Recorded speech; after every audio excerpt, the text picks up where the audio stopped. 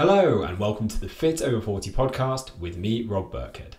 Today's podcast is an interview with Trinity member Dr Alessandra De Acutis, who's a senior chartered counselling psychologist and a certified coach, where we talk all about how to manage stress, anxiety and overwhelm more effectively as a busy working woman spinning lots of plates.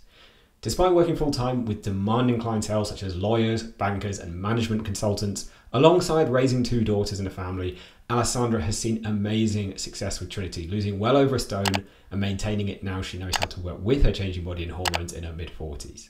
And I'm confident that her knowledge and skill set as a psychologist helped her to see such great results. So in this episode, we talk about all the different tools and tactics that you can use to manage stress, anxiety, self-sabotage, perfectionism, and many more obstacles that often trip people up on their health and fitness journeys and in life in general. It's a fascinating episode, so without further ado, let's get into today's podcast.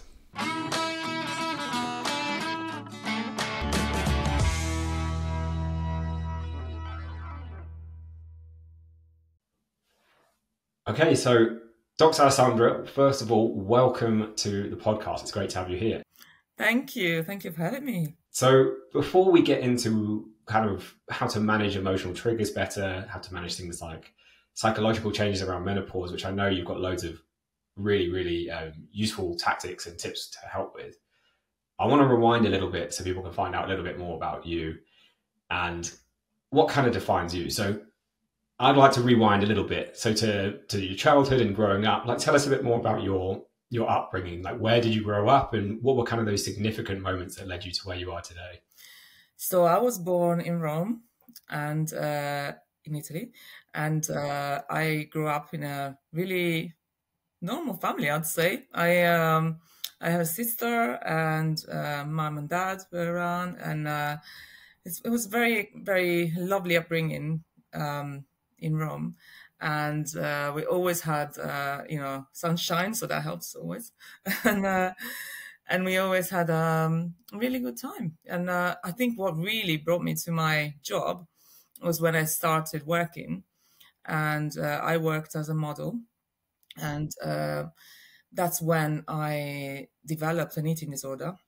I was probably around 17 years old, and I was very conscious that was something wrong, but I didn't have the courage to do anything about it. So I just continued to be a model and to be compared to other girls and to other people in the industry, and that led to the eating disorder. So I had bulimia for about 6 months, and then I realized actually no, this cannot go on, and I sought help without my parents knowing. Since I was earning quite good money, I was able to afford going to see a psychologist, and that is the moment that my life completely changed, because I realized actually there was people who listened, people who normalized my feelings, and people who were able to be there for me. And even though my parents would have totally been there for me, I was too scared to worry them, so I didn't really didn't tell them until about maybe 3-4 months into the therapy. And then I told them, and they were really surprised. And they were like, no, you need to stop this job. And I was like, no, I don't want to stop the job. I just want to stop the bulimia. So in the end, I was able to recover quite quickly, actually. Within about maybe a year, I was bulimia free. But this is when I realized, actually, there shouldn't be anyone experiencing what I experienced. And there should never be any other woman who has this and is alone with it. So my mission was always, since then, at 17, 18 years old, to be a psychologist and to be a psychologist for people with eating disorders. In fact, in the end, I didn't go into that because I got a bit sidetracked.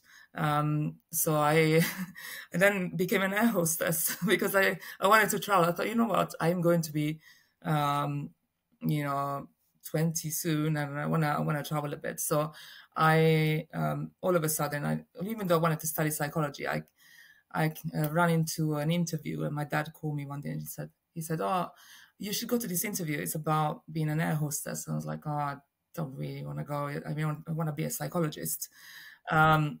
I was like, wow, but there's time for that. And I got myself convinced, and I went to this interview, and I worked for Virgin for about 3 years.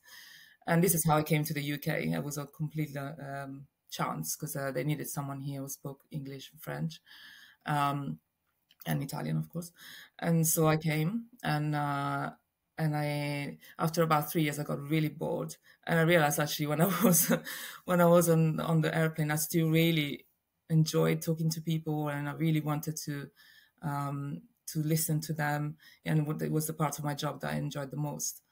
And so that's when I started my training as a psychologist, and this is where I really found my calling, because I initially wanted to make a difference for people with eating disorders, and by that time I was eating disorders free, so my pull towards that wasn't as strong. So I went for general psychology. So I started a psychology degree here in London, and then completed that and went straight into doctorate in counselling psychology, which is similar to clinical psychology. At the time, there was very few differences, and now there isn't either. So that's where I began working as a psychologist, and that was about 2006 when I qualified. So I've been working as a psychologist for quite a long time, and initially for the NHS, and then I started private practice about maybe 2012, and since then I've been working both privately and for the NHS. And in 2017, I stopped working for the NHS and went completely private, and also trained as a coach in between. And I've been a coach for organizations, training organizations to better their mental health at work. And this is where I am also started developing an interest for occupational psychology and well-being at work. So I realized when I was working in a psychiatric ward for about 5 years that the people who needed the most help, of course, were the clients or the patients, but also the staff needed a lot of help. So I started developing programs for staff well-being at work. And this is what led me to start my master's in occupational and business psychology. And I can go into it if you want, unless you want me to expand on that a bit more. Did you want? I'd love you to talk about your experience juggling the masters alongside everything else in your life, because I think for the people listening, as I said before we started recording, quite a lot of the people we work with are doing masters or are doing additional educational training, and find that balance really hard. And I know for yourself, you said even for yourself, with all your psychological knowledge, there's only so many things you can do, right? It was a little bit challenging at times. So let's talk about that part of it as well. So how you kind of juggled the work-life balance, or whatever we want to call it, the kind of... Yeah. Well, over the years, I developed this approach called vision and values approach. So this approach helped me and helped all of my clients so far to choose.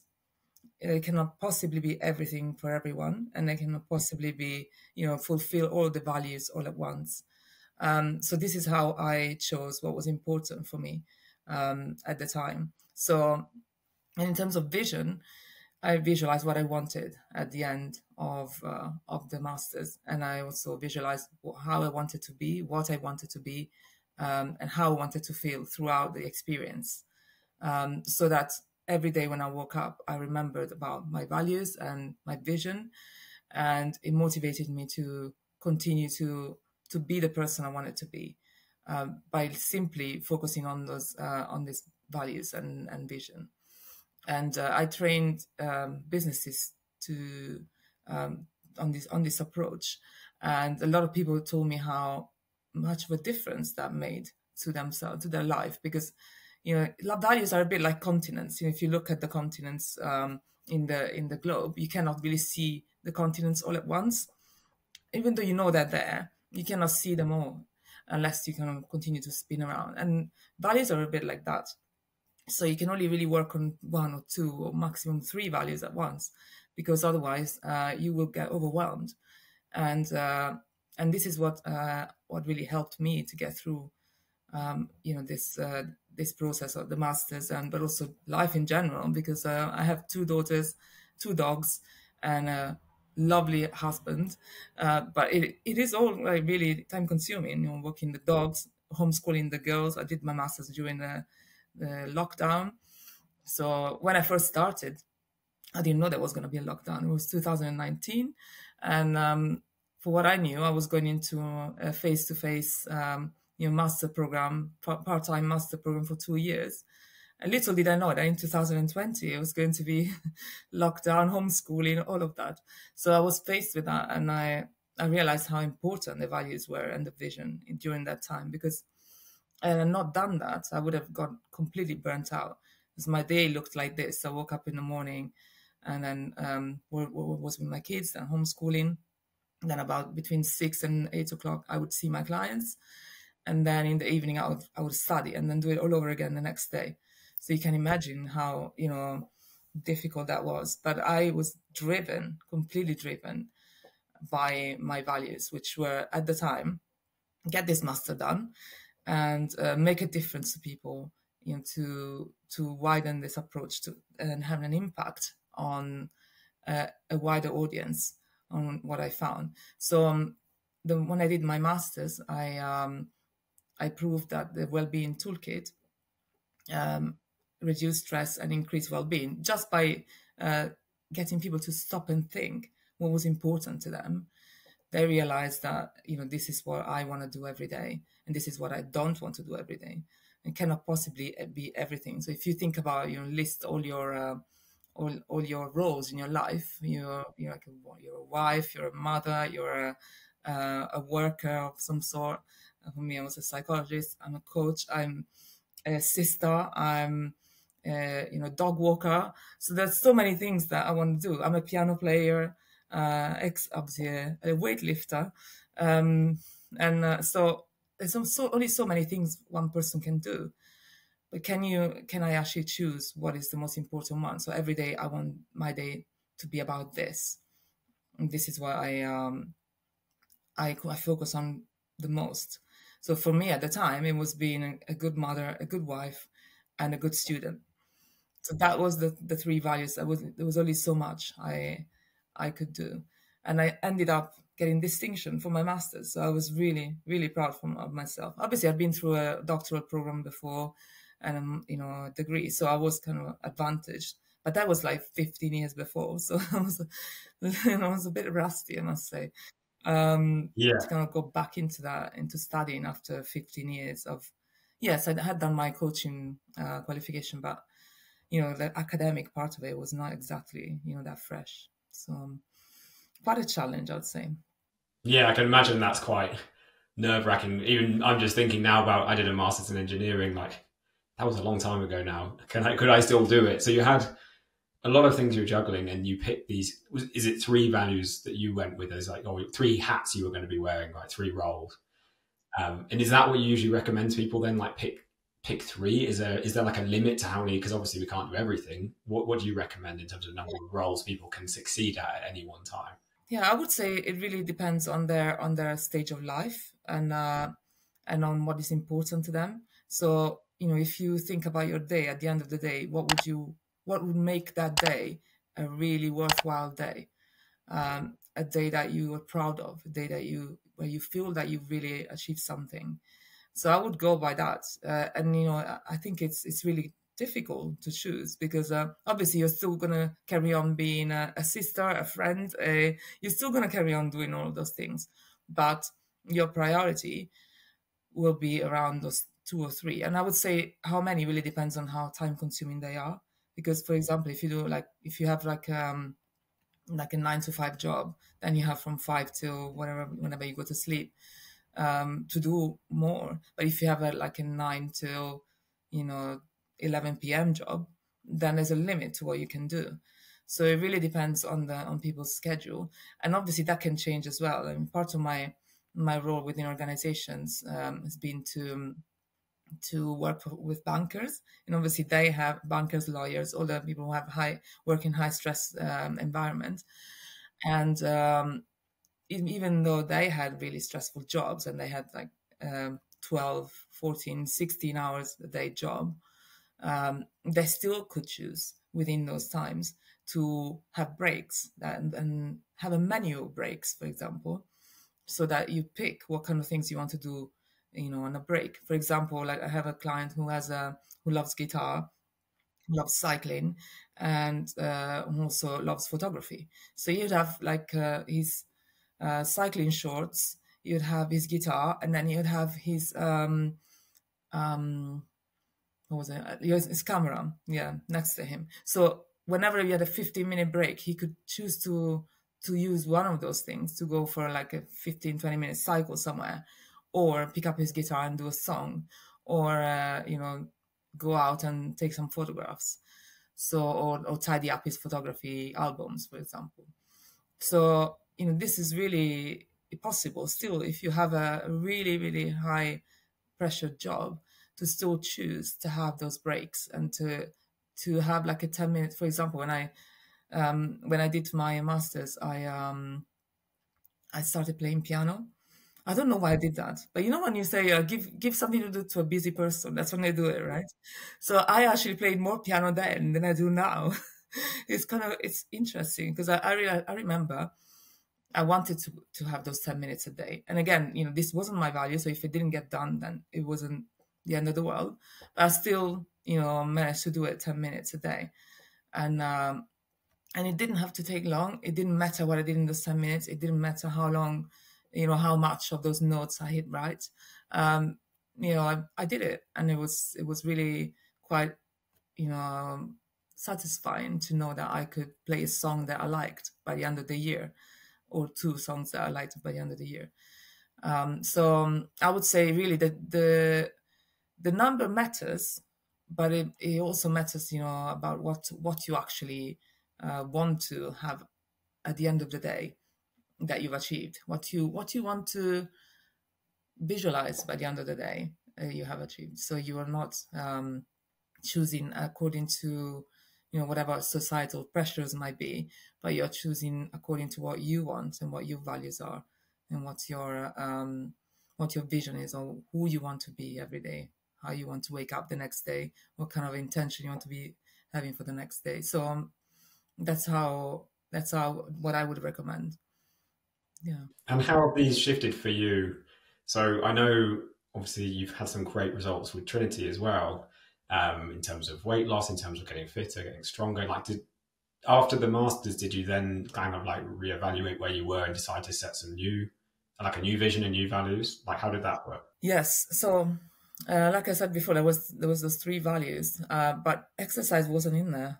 Even though I exercise every day, I exercise every single day during the lockdown, and it was always something that I did anyway. So it was not a new habit for me. I've always exercised every day.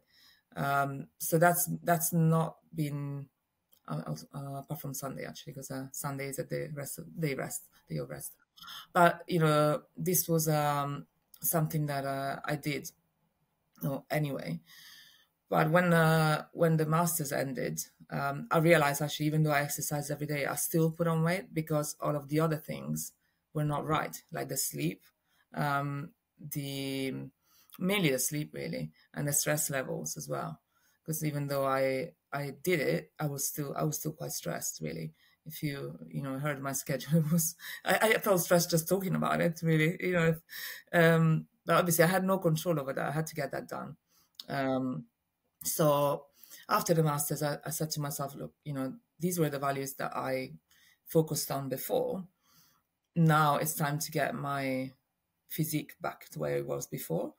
And that was my value, and it has been since, really, for the past couple of years. And since I joined Trinity, it's literally skyrocketed to the main value, really. And I think I didn't know how much I cared about what my body looked like and felt like until I joined Trinity, because I thought, oh, I need to do this, but obviously it's not really the main thing. But then I think joining Trinity has made me realize how much of a priority it was, and it is. And since January, I lost like say 7 or 8 kilos almost. Um, and yes, prioritizing my health has really made a difference. And also the type of exercise I did, I realized it was not right for my age. And I didn't know that before. So even though I exercised every day, it was mainly cardio, some strength, but not much. And obviously, we know now from you tell me that that cardio actually makes you put on weight and you lose muscle as well. So having learned all that, I also was able to focus on other aspects of my life, like the nutrition and stress levels. So yeah, I think all of those things came to as a priority then, when I joined Trinity and after the masters. So that was really, I'm very grateful to you guys for that, because I wouldn't have, put all those things together. I wouldn't have made all of those changes to my diet as well, in terms of like high protein levels, if it weren't for your knowledge. And yeah, I'm very, and I think this grateful. positions you in a brilliant place to talk about what we're going to talk about next, which is kind of a lot of the challenges we see for members on the program, or for people trying to lose weight in their 40s, in their 50s, around menopause, or alongside a really busy career, or both. Because you're a living, breathing, walking example of someone who's done this. You're still working in a high pressure job. You're still, you've got your family, you've got your dogs, and you saw these brilliant results, and you put the work in. Obviously, you changed your approach a little bit, but there's a lot of challenges that come along the way, right? It's not always plain sailing. Maybe for some people it's easier than others, but I think we're going to talk about a lot of different ones, with things like perfectionism, things like not having any tactics to deal with stress from work can lead to overeating, or negative thoughts can creep in, like I've messed up today, so what's the point in continuing? So let's jump into these, because I think you obviously will have used these tools, I'm sure, throughout your journey for yourself. But for people listening, then they can take these away and apply them if this is the challenge they have. So the first one I want to jump into is kind of like perfectionism. And I see this as either perfectionism or like an all or nothing mindset. I think a lot of the clients we work with have done very well in their careers. They may have done masters or PhDs like yourself, and they've had this very high standard for themselves, but it's not necessarily helpful in terms of trying to be fitter and healthier. A lot of the time they make one choice they perceive as bad, and then they think they're going to fail. They go, what's the point? I've messed up. I've eaten something bad. And then they spend 1-2 days, or maybe even a week, or for some people it can be weeks or months, then not trying, not looking after themselves because they think they've messed up. So how can people deal with that perfectionism that is so common at the moment? Yes. So I don't know if you've ever heard of the growth mindset. I'm sure you might have. So this fantastic psychologist, Carol Dweck, American psychologist, has written a book called Mindset, and she lists for the whole book pretty much. She lists examples of people who have literally turned their lives around by just changing their mindset. And I would say that perfectionism is the product of the opposite, which is a fixed mindset. So a fixed mindset is where you are thinking that you are just in a certain way, like you're just a perfectionist, you're never going to change. While a growth mindset is where you choose to think that you're getting better at something, and you cannot be perfect, at something straight away. Nothing comes without practice, as we know, with exercise, and we know with lots of different examples. So I would say the first thing is the mindset.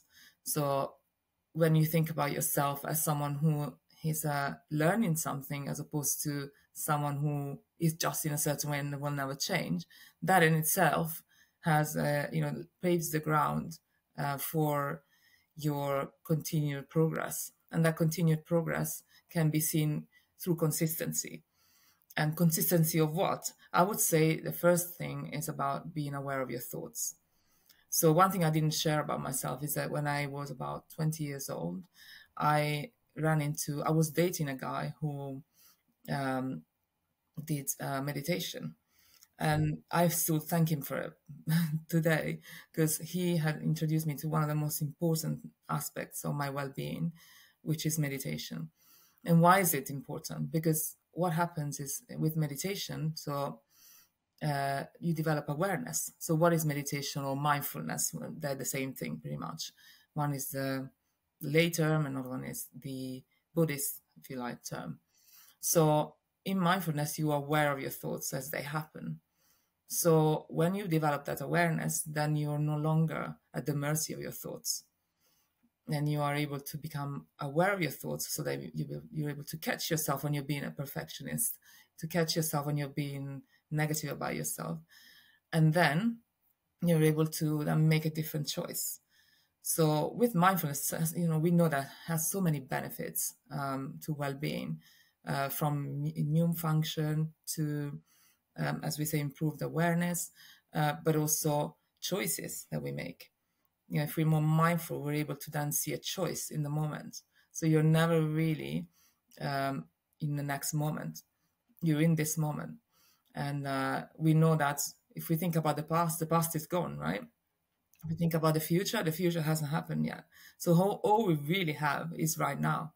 So if we're able to be in right now most of the time, then we're able to catch ourselves when we are thinking about things that in a way that isn't helpful to us for our long-term well-being, and say, well, stop and think 1 second, how can I employ a different perspective on this matter. Even I see it with my children. I like, when they do their homework, they're like, "Oh, I can't do this, mom. I can't be bothered. I can't do maths. It's not me. Just can't do it." I'm like, well, you cannot do this yet because you're still learning it. You're still learning and you make mistakes, and making mistakes is the bread and butter of learning, and learning is the bread and butter of growth mindset, where you're continuously learning about yourself. So in terms of the perfectionism, I would say the first thing is to become aware of your thoughts, because the thoughts are connected to your feelings, and your feelings are connected to your actions. And if you think in a certain way, you're going to act in a certain way and feel in a certain way. But if you change that from the thought perspective, then you'll be able to make different choices and have different consequences entirely. So it's not a process that will be done overnight. It's a process that will require a lot of consistency and a lot of self-compassion, I would say, because if you think about yourself like you think about a child, for example, you wouldn't just go and tell the child like, "Oh, you're rubbish at that." You wouldn't just go and do that, right? So why would you do that to yourself? So why is that one rule for a child and a different rule for yourself?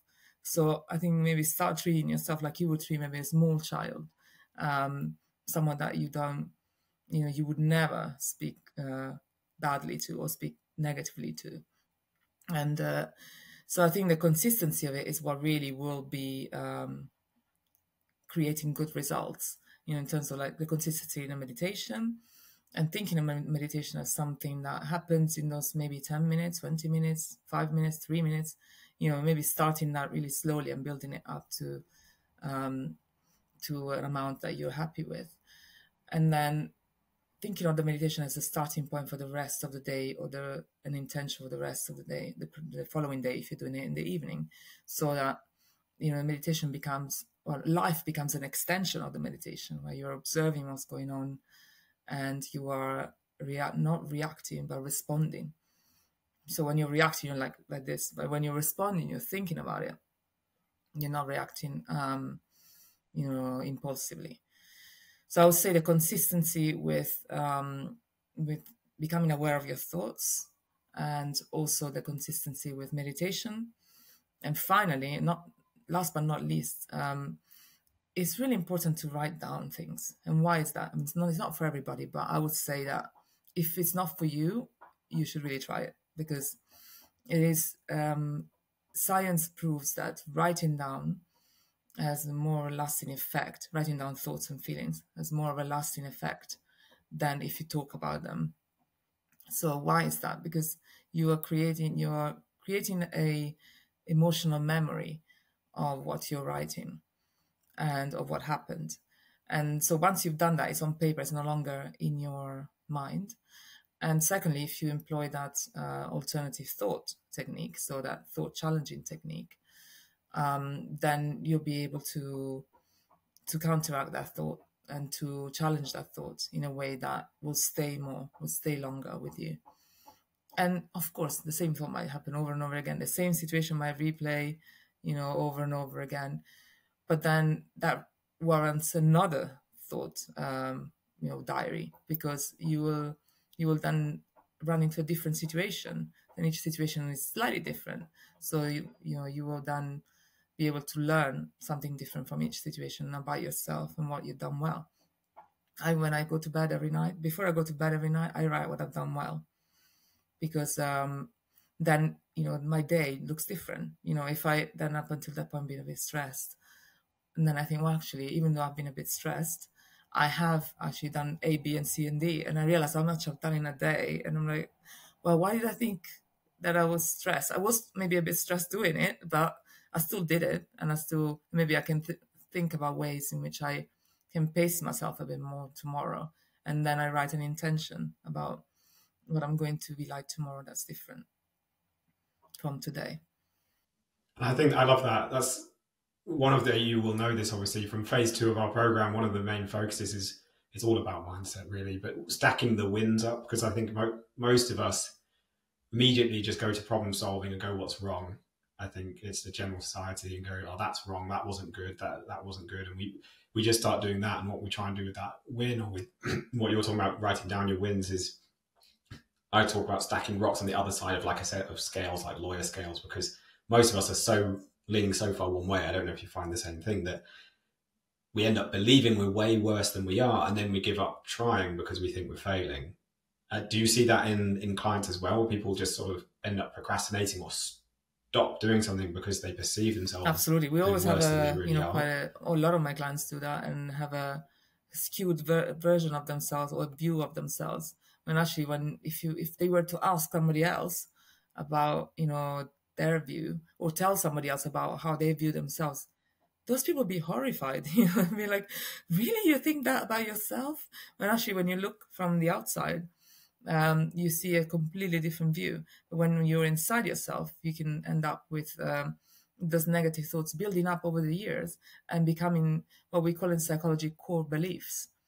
So they're beliefs about yourself that probably are rooted around some childhood experiences. For example, for me, I can definitely see that, the never enough was one of the messages that unfortunately my parents did give me. And I didn't really, think they were doing this consciously at all. And most of the time it's never intended that way. Sometimes it is, but most of the time it's not intended that way.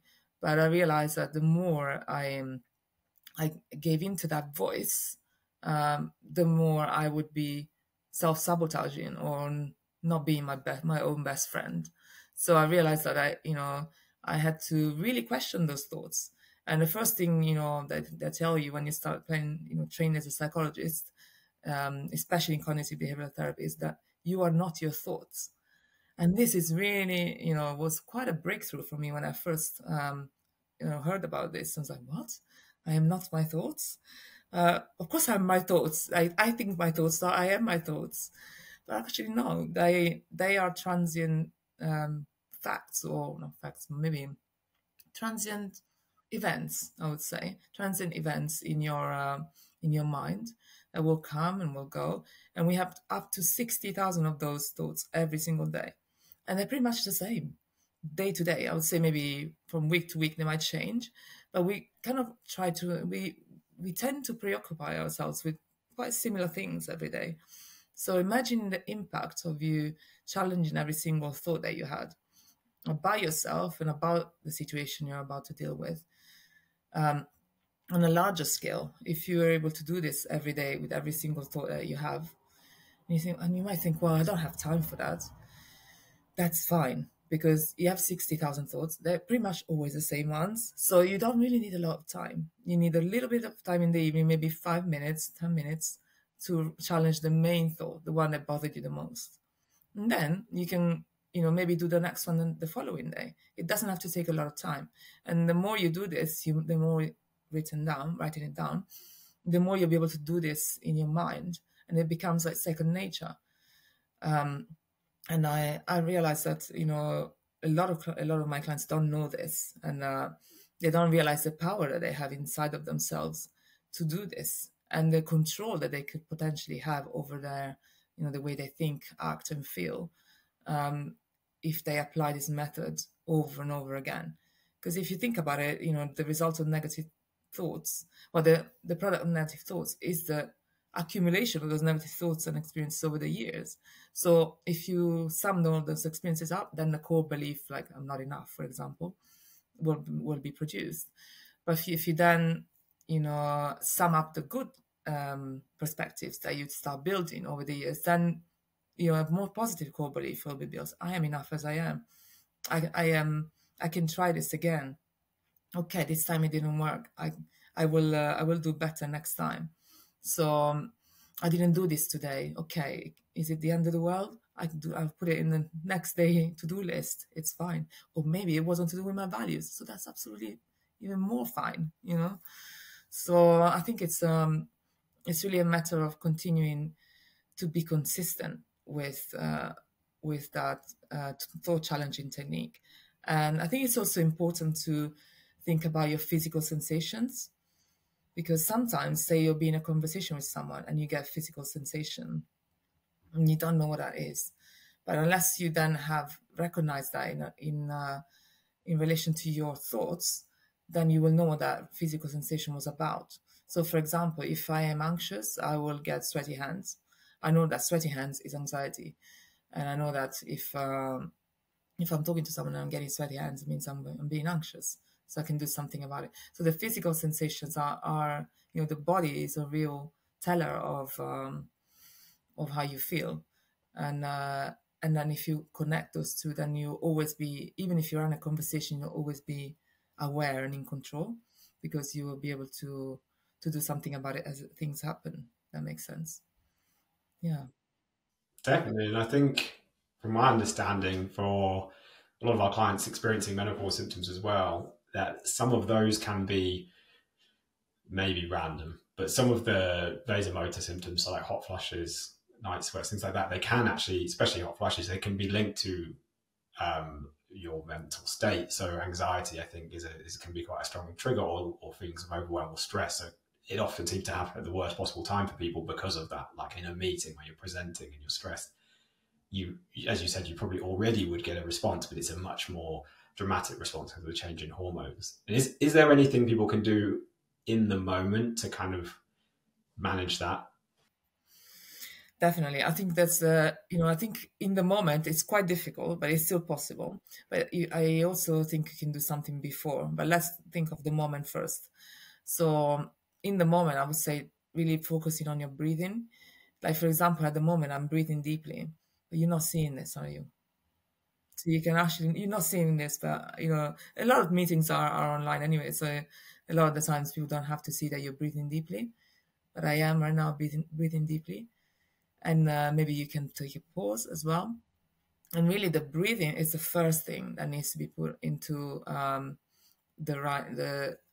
needs to be slowed down, because before you got the hot flushes, you probably would have noticed other things, other symptoms, or other bodily sensations that maybe you ignored because they weren't as I guess evident as a hot flush, so as visible. So I would say the first thing is the breathing. So you can still talk and breathe and take a pause, take a glass of water, and really start. If you're in a conversation, for example, in a meeting, the first thing I would do is to ask a question about to somebody else, so that you are not, the focus is no longer on you. And if you're in the middle of the presentation, for example, and you're presenting and you're getting a hot flush, I would say, okay, let's take a pause now and think about what you've learned so far and what kind of things you've taken so far from what I've said. And you can put this in the chat. I'll give you 5. Now you've got minutes, you've got time to then shift the focus from yourself onto the other person. And a lot of people who have hot flashes also maybe experience some anxiety symptoms and maybe some social anxiety symptoms or some maybe feeling of self-conscious about themselves. So the first thing is to really shift the focus from yourself to somebody else. So if you're at the beginning of that episode, then you start focusing on other people straight away as opposed to yourself. Because what the anxiety response that happens in the moment is everybody's looking at me. When actually that's not necessarily the case. I mean, if you're doing a presentation, yes, people are looking at you. But, if you're able to then shift your focus to somebody else, then you're no longer worrying about your own thoughts in the moment. So you shift the focus to somebody else, and you start, the conversation with other people and involving other people in the conversation. So you have a break, and you can do your breathing in the middle of this. The other thing you can do before, so this is in the moment, before that, you can start a list of triggers. I think this can be quite unpleasant for some people, but it's really important to know your triggers, because you know where you get prepared. Otherwise, you get caught out. So if you know that a presentation, for example, is your trigger, then you write it down and you think, okay, what am I going to do before the presentation to make sure that I'm not getting triggered in the moment? What exactly could happen in the presentation that will trigger me? And then you write an ideal response to that trigger. So part of my well-being toolkit, which is the vision and values well-being toolkit, is the first thing I ask people is to first of all get their vision and values into perspective. So thinking about how they like to embody those vision and embody those values every day. And then after that, I ask them to create a list of triggers, simply because then you are more in control. When you know your triggers, you are more in control. Like, for example, I know that homework with my children is a trigger for me. Oh my God, that drives me insane every day. So I know that is going to trigger me. So I take some long deep breaths before the homework starts, and I make myself a nice cup of tea, and then I sit down and I'm like, okay, I'm doing this, and I'm going to be the best mama and the best mother I can be in this moment. And I visualize myself being nurturing and encouraging, and not getting I guess being patient and calm with my children.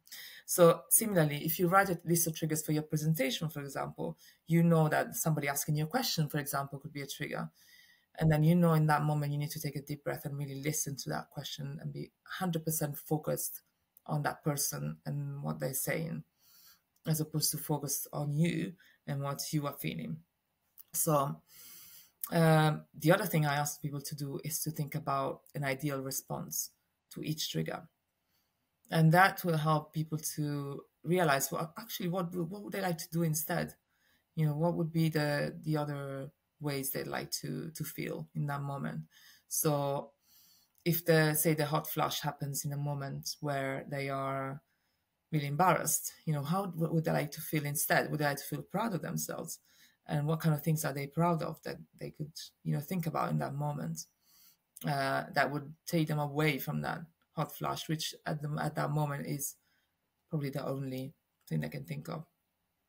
So the ideal response helps people to first of all think about a way that they would like to respond to that trigger, and then it helps them to think about what kind of person they want to be in that moment, what kind of value they want to embody in that moment, what kind of personal qualities they want to show in that moment, so that it's not about what they don't want, it's about what they want.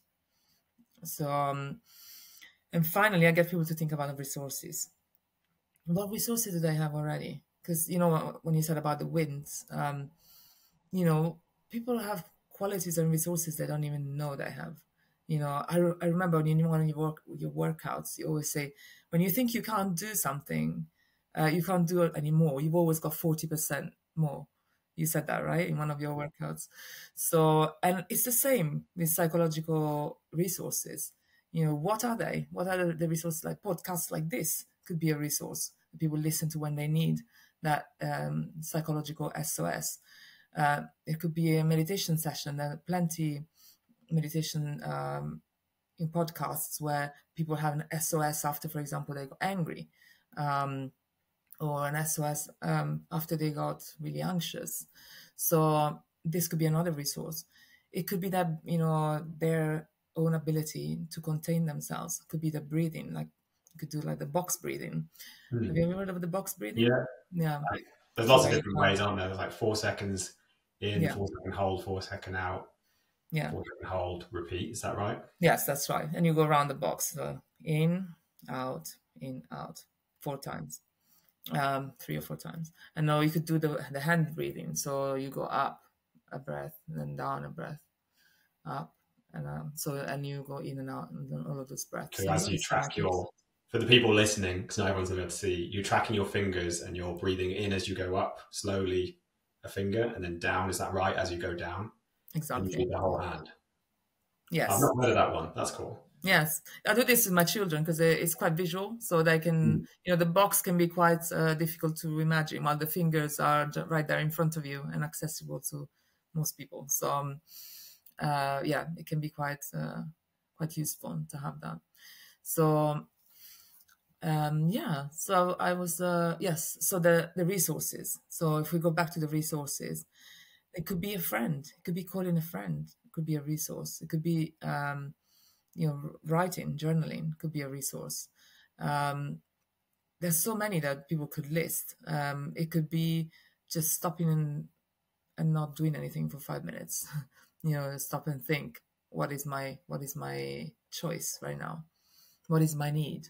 A lot of people forget about their needs because there are so many other people or things to do, and then that like basic needs are not met.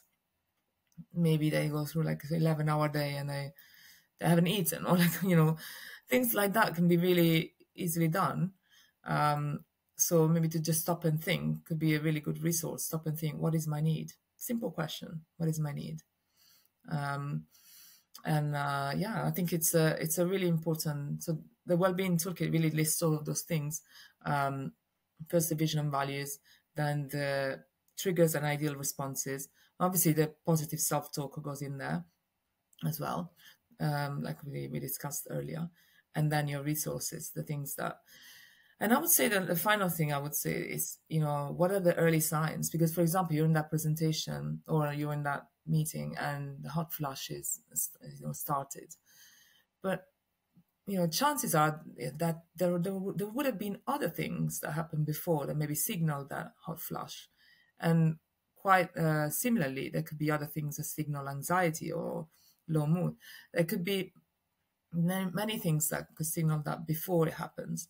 So to become aware of that, and this is why meditation is so important, to become aware of what are the early warning signs that a hot flash is about to come. So you can actually then maybe excuse yourself, go to the toilet or something like that if you're like in the meeting, you're not presenting maybe, or, so maybe there are some early warning signs. If you educate your body or if you listen and observe your body to see what those early warning signs are, then you'll be able to, I guess, learn more about your body and your mind and how they connect and how they work, so that the more educated you are about your own body, the more better choices you can make in the future. So you're never really at the mercy of the next hot flush, if that makes sense. Totally. You mentioned your wellbeing toolkit.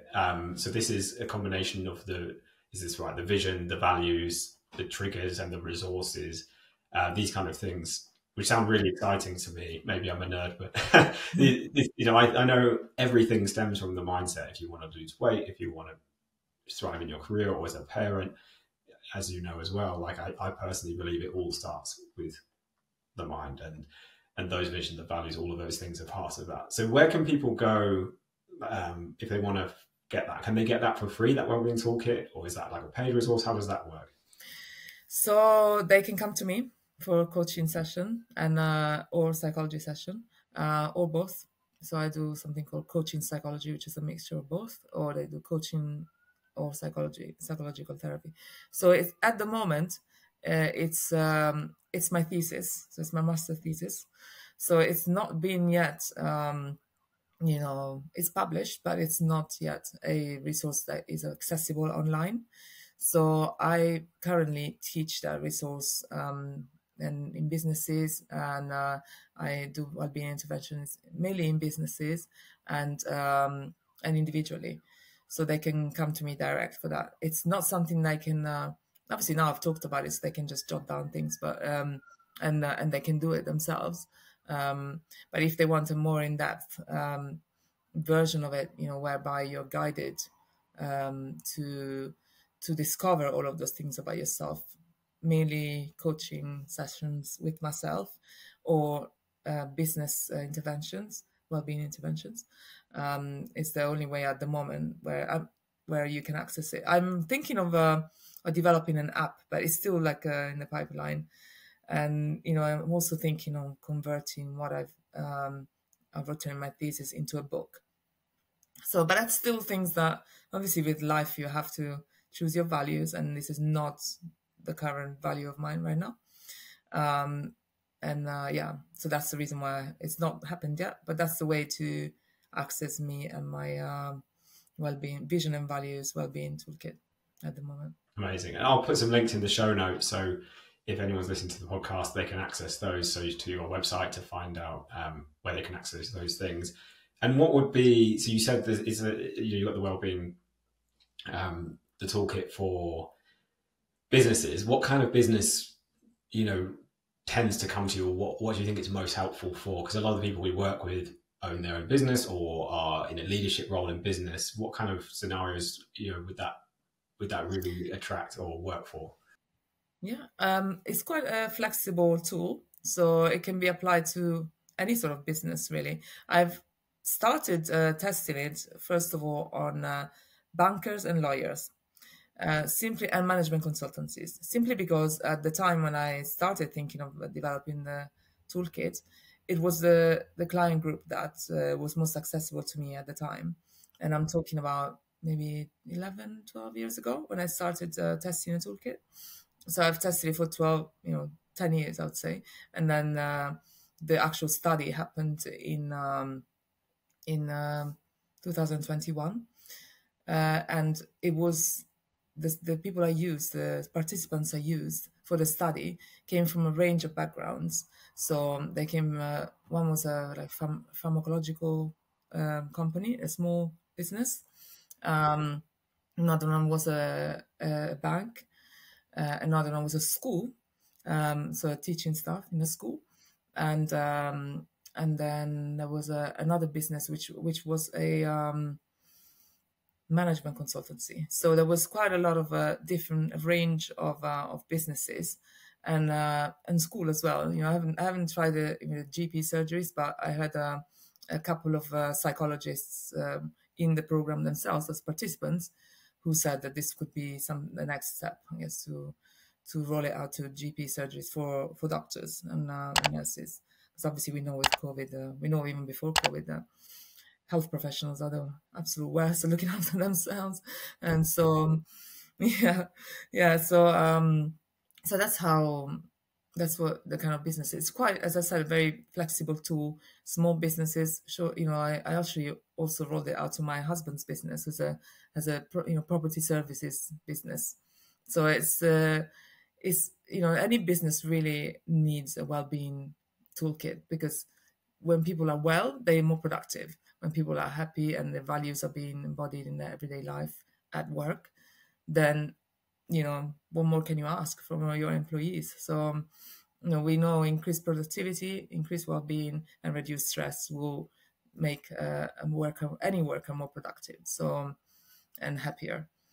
So that was proven by my study, and yeah, so that there was no real specific business. Who I work with right now is mainly bankers and lawyers, and management consultancies. But as I said, I tested this on schools and pharmacological companies, and it still worked really well. So the data showed exactly a very similar results across the board, different business. So which makes me think that actually it doesn't matter which business. Yeah, it sounds like something I'm happy about. Yeah, it sounds very versatile and something that everyone can benefit from, right? Like you said, right down to the individual. We need to have, if we want to feel good in ourselves, I think you need that direction, and you need the resources and all these things to manage. Like, life is stressful nowadays for anyone, let alone the clients we work with, as you know, who typically are juggling like children, maybe looking after aging parents, and changes around menopause and a career. There's so many different things, and I think having that grounding helps them, I imagine, would help them get off the treadmill, which so many people we work with are on, where they're just kind of running on adrenaline, just trying to get through the day. There's no real purpose or direction anymore. It's just like, need to survive every single day. Yes. So I will send them your way. I'm aware of, conscious of the time, because there's so much we can talk about. I find this fascinating. So I'll have to have you back on, Alessandra, another time. Thank you. But I just want to say thank you so much for what you've shared today. It's been really, really fascinating.